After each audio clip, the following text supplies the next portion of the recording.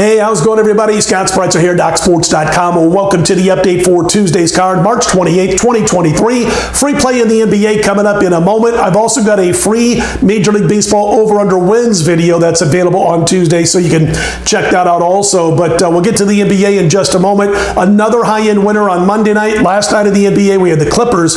We're now on a 5-0 run with my NBA top plays. We're also 11-3, 79% with my last 14 NBA plays overall. And going back to January 28th, I've won 62% of my NBA plays that I've released over at DocSports.com. So on a great run for 2 months now. Let's keep it going. Let's make it 6 straight NBA top-end plays in a row. As far as wins are concerned, on Tuesday, I've got a 6-star NBA play that leads the package. In fact, I've got NBA, I've got NHL, and I've also got NIT action. In college basketball, by the way, 56-34, over 60% winners with my last 90, and I do have a Tuesday NIT play. But again, the star of the show for me on Tuesday is a 6-star in the NBA. We'll look to make it 6-0 with our last 6 in pro baskets with high-end plays. Extend all those other runs that I mentioned, going all the way back to January 28th. So let's get it done. And I do appreciate those of you who have been on board with me.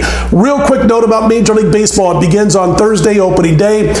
Beginning in late August of last year, right through the end of the season, we had a phenomenal run. We won 63% of my plays, won over $5,300. Went 21-10 with my last 31. We're going to look to get out of the gate quick.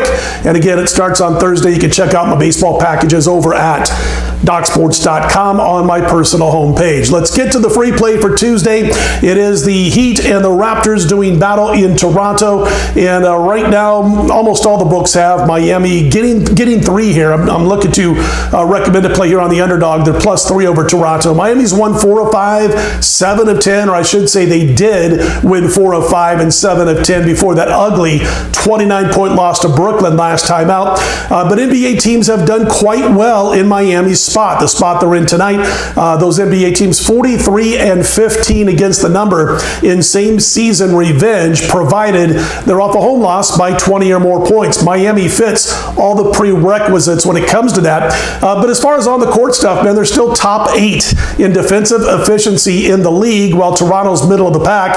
The problem for Miami this year, when they've had issues, has been on the offensive end, but a lot of that has been due to a bunch of injuries, and they're pretty healthy right now. In fact, this is one of the healthiest spots they've been in for quite some time, and I think that's going to pick up the offense a notch or two, which will attack Toronto. And again, they're a middle-of-the-pack team when it comes to defensive efficiency. I think Miami gets the job done tonight. So the free play for NBA on Tuesday is the Miami Heat plus the points over Toronto. And again, the star of the show for me, 6-star play in the NBA. We'll look to go to 6-0 on our current high-end run in pro baskets and look to extend the current run to 12-3 and that overall run going all the way back to late January. If you like the videos, click on the thumbs up. Be sure to subscribe. I'm Scott Spreitzer, DocSports.com. Let's put them in the win column.